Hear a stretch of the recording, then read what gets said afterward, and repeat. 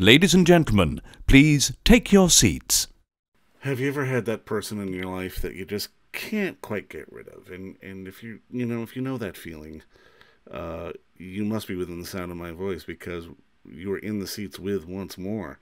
As always, my name is Dave Voigt, and I'm the host of this podcast, where we sit down with a wide-ranging variety of industry professionals and we pick their brain about current projects, state of the industry, how they got started in filmmaking and TV making, and all that fun stuff, and so very much more in a light and conversational fashion. And if we like how we do things around here, I'm going to go out on a limb and assume that you do. Because, let's face it, you're listening right now.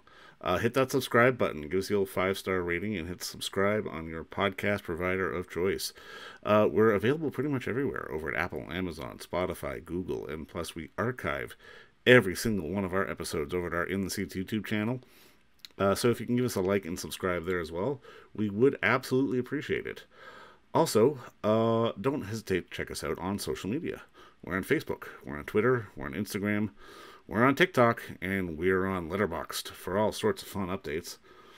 And finally, and I do dare say most importantly, please pay us a visit over at In the Seats, intheseats.ca, for all the latest and greatest from the world of film, television, basically the moving image at large. Because, if we love to write about it and talk about it, and watch it, obviously, we love it when you come by and read about it and listen about it. So please, pay us a visit. On this episode, we got a fun one. It is available on Blu-ray now, but also streaming, either from video-on-demand platforms for purchase or from the Arrow video streaming service. We're talking about a movie called The Leech, and it's a very relatable story. It's a bit of a horror Christmas story, but I mean, it works, and it works all exceptionally well. And it's the story of a devout priest who welcomes a struggling couple into his house at Christmas time. And what begins as a simple act of kindness quickly becomes the ultimate test of faith, as the sanctity of his home is, jeopardized in more ways than one. This movie is funny. It's a little gross. It goes off the rails in so many fantastic ways, with some fun performances from likes of Graham Skipper and the one and only Jeremy Gardner, who I know genre fans will know from films like The Battery and other things like that. But it is a fantastic piece of work, which I said you can watch as we speak right now on your provider of choice, be it video on demand or from the Arrow streaming service, or you can go buy the Blu-ray. It's all good. We love physical media around here, so go do that too. But first, enjoy our talk with writer-director Eric Pennycoff, as we talked about the origins of the story, the potential for a Leech cinematic universe. We said that with a wink and a smile, but still. And just the fun there in between. But as always, go check out The Leech, either on Blu-ray or streaming on Arrow video streaming service or on video on demand. But first, enjoy our talk with writer-director Eric Pennycoff, because between you and me, it's a darn good one. All right. Well, I mean, obviously, just officially, thank you for the time. And, man, congrats on the movie, man. To say that this one is properly fucked up would probably be an understatement. But, I mean, it's a hell of a fun ride. I mean, walk me through the origin of the film on your end. Really the quick run through would be like COVID hits, watching lots of sleazy 90s thrillers like Bad Influence, Pacific Heights, Unlawful Entry, movies like that. Kind of starting to think about the classic like straight man versus crooked man story. Kind of in the thriller world, was thinking about it in Los Angeles for a bit. And then, what kind of became something about a guy trying to get rid of a drifter who won't leave. I kind of was working my way into this idea that, what if the protagonist didn't want the guy to leave? Like, what type of person would have the bandwidth to stand a person like Terry and not kick him to the curb right away? Quite the opposite, pulling him off the curb. Just kind of twisting on that genre a little bit. And then realized we were going to make it in the middle of winter. What better time to do a Christmas movie than that? Was Jeremy always going to be your drifter, your dirtbag? Because, I mean, he makes a glorious scumbag. He is perfect in the part.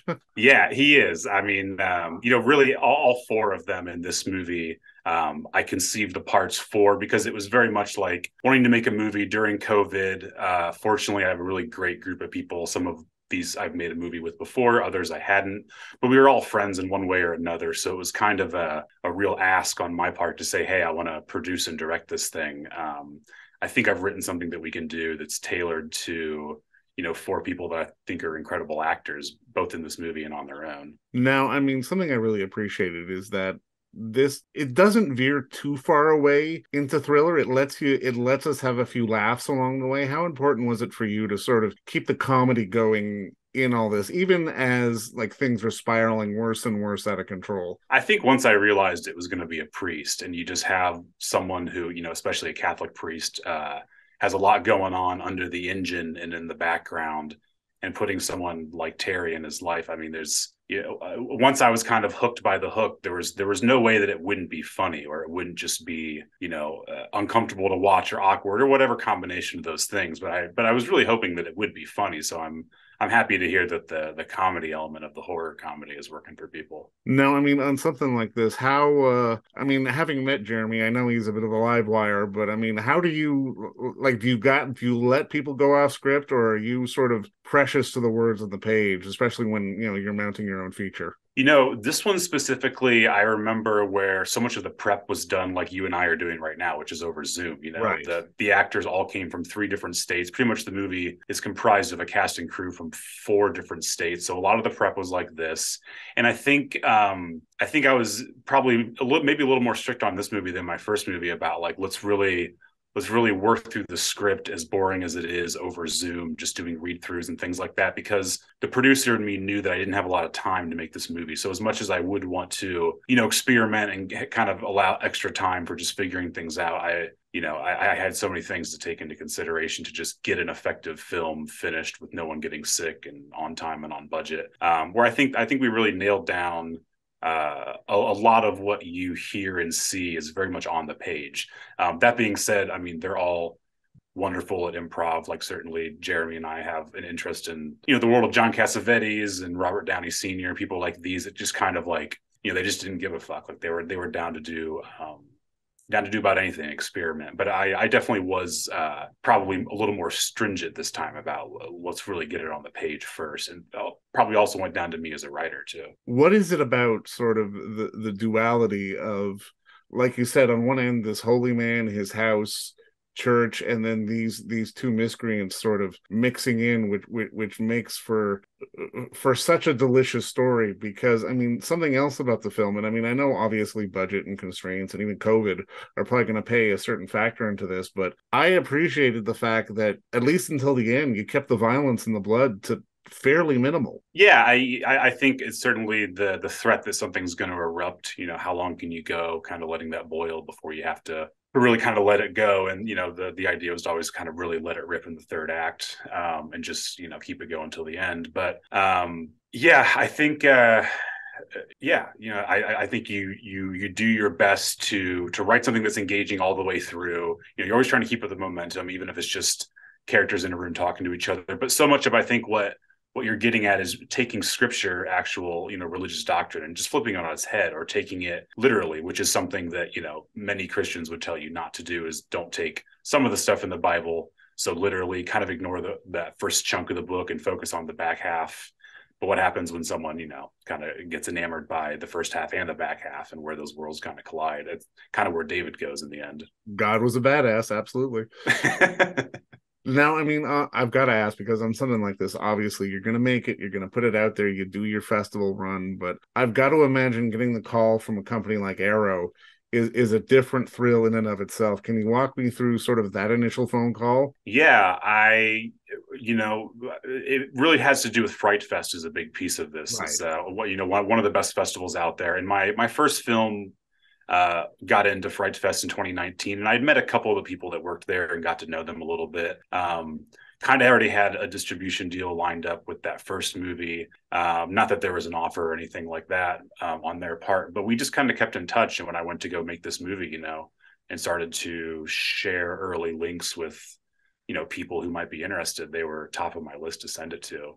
And then certainly this last time being here, this past August, spending a lot of time with Kevin and Lou and, the whole team. It's been great. I mean, I was a fan of Arrow first and foremost, and to see the movie kind of get the royal physical treatment is great. I mean, physical Well, I mean, media. I've got to imagine it's a bit of a trip because on one end we're all fans and we're all spending way too much money on the sales, but then to have one with your name on it on the shelf is going to be a different thing entirely.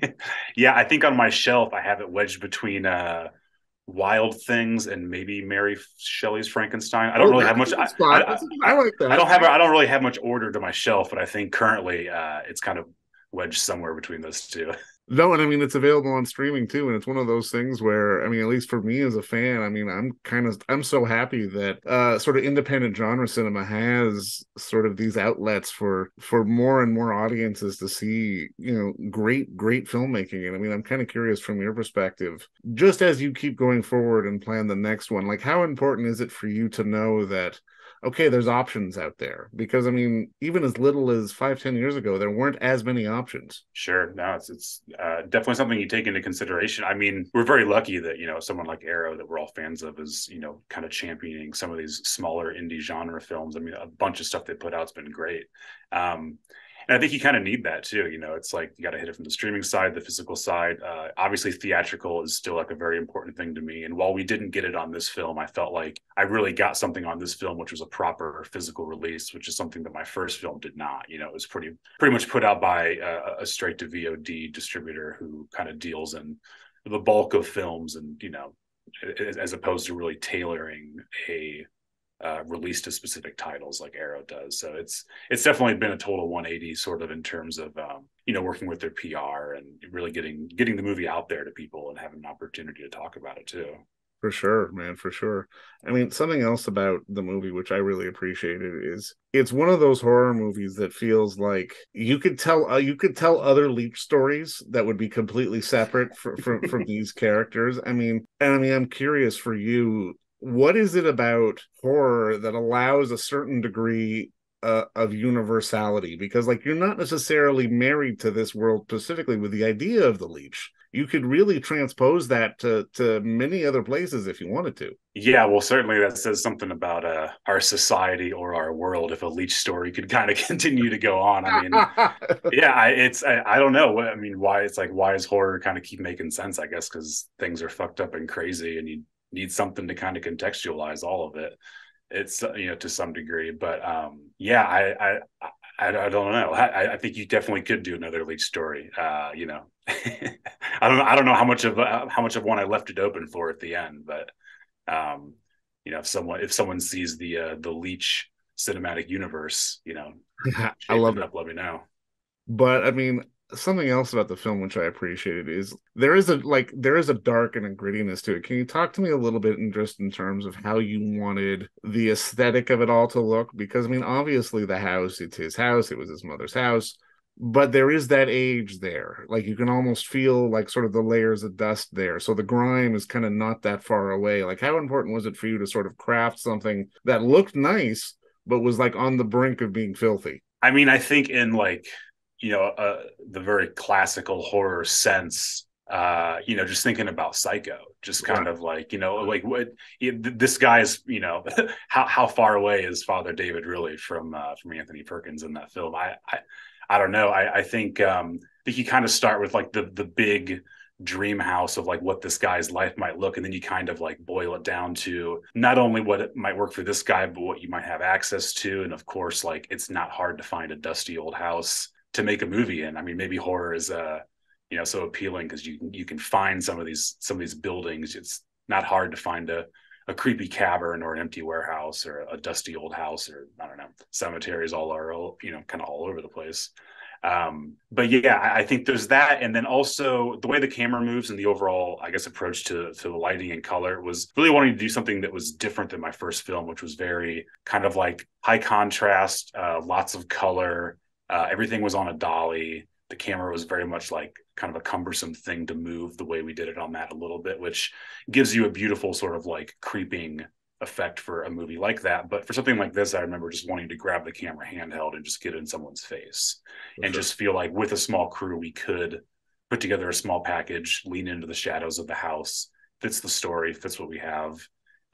You try to let the aesthetic be dictated by the story and kind of just, where you're going to shoot this thing. Something else I really appreciated is that I mean, just even in horror in general, it's the one genre that throws out the rules. It kind of throws out the beats. Like if you were trying to make The Leech as a rom-com, there would be certain beats that you have to hit, but you don't have to do that in a horror movie. And I'm kind of curious, what is it about that for you as a filmmaker that kind of draws you in? Well, just thinking about the beats for a second, I felt like, musically, the composer and I talked a lot about trying to hit those sort of like commercial Hallmark movie beats with the way that it kind of prances along until it, dissolves into something else. But I think in some ways, the first half of the movie, I was really trying to adhere to a very like quick, progressive structure of one thing leading to the next. And all of a sudden, halfway through the movie, this guy is, getting blackout drunk. I mean, you got to be kind of strategic about how you do that in 35, 40 minutes. Yeah. No, I mean, there's a wink and a nod to it as well. Like it's not a question of you're not leaning into the beat because you have to. You're doing it as an acknowledgement and sort of as an advancement of the story. And I mean, I think that's why it works so well. Yeah, absolutely. I think, I pitched it to everyone as the holiday Hallmark film from hell for a while. And I felt like everyone just kind of eventually got the gist of it. Like, I think that helped everyone kind of loosen up and have fun with what we were doing, because the movie does go into such dark places that, when everyone kind of knows that like you're making this crazy movie, but it's almost like intentionally the anti-Hallmark movie. It kind of pushes everyone a certain direction. See, then I counter programming. I got to like movie of the week in the Hallmark Channel. Just put it in like that 11:59 slot and let her rip. Well, I know I need to tell Arrow if they had like a continuous TV streaming platform just to do 24 hours of a Leech. No, I mean, just to start putting a bow on this. I mean, it's a silly question, but it's one I always like to ask. Can you think back to the younger days? Was there like one movie that you saw that had the light bulb go off for you that made you go, you know what, I want to be a filmmaker? Probably the earliest thing, which didn't really lead to me doing anything movie related, would just be, seeing the making of Jurassic Park on VHS. Oh, It's just it's one of the early VHS I had. It's first time I ever saw titles like production designer or director of photography. I had no idea what any of that shit meant prior to that. And just, I think that planted a seed, but really didn't act on it for a number of years, really until later into high school, playing music, kind of just being interested in the visual arts, and then coming across a lot of these early films from Glass Eye Pix that Larry Fessenden was producing and directing himself, and kind of really being inspired by like that New York independent, just grab a camera and go make a crazy fucking movie sort of thing. Plus his movies had something to say on some sort of moral, ecological level, which was cool. It felt like the perfect melding of all these different things. Yeah. No, that's cool, man. I like that. I mean, I like the Jurassic Park reference too, because I mean, it really does speak to just the reality of, I mean, even if it's you and a small crew, or if it's an army of hundreds, I mean, it all starts by just, picking up a camera and having an idea. And I mean, I think that's at its core, that's the magic of cinema. And I mean, with this, again, it's a simple film, but I mean, it's a hell of a lot of fun. And I mean, it's one that just sucks you in and you can't let go of it. And man, I absolutely loved it. And I mean, I'm so glad the world gets to see it now. But again, man, congrats on the film. And again, thanks so much for the time today. Yeah, thank you. The whole cast and crew is incredibly excited to see the reception. It's been fucking awesome so far. Not many of us made this film, so it starts off small. And the fact that the people who are seeing it now are seeing it, it's amazing. Get back to work on the Leech cinematic universe, and we'll talk soon, man. Sounds good. And don't forget to visit our friends over at Bay Street Video for all your DVD, Blu-ray rental, or purchasing needs this summer, as they are still open for curbside and some mailing delivery as well. Over at 1172 Bay Street, Toronto, Ontario, Canada, you can give them a call at 416-964-9088. That's 416-964-9088. Or send them an email at baystreetvideoto@gmail.com for any of your DVD and Blu-ray needs.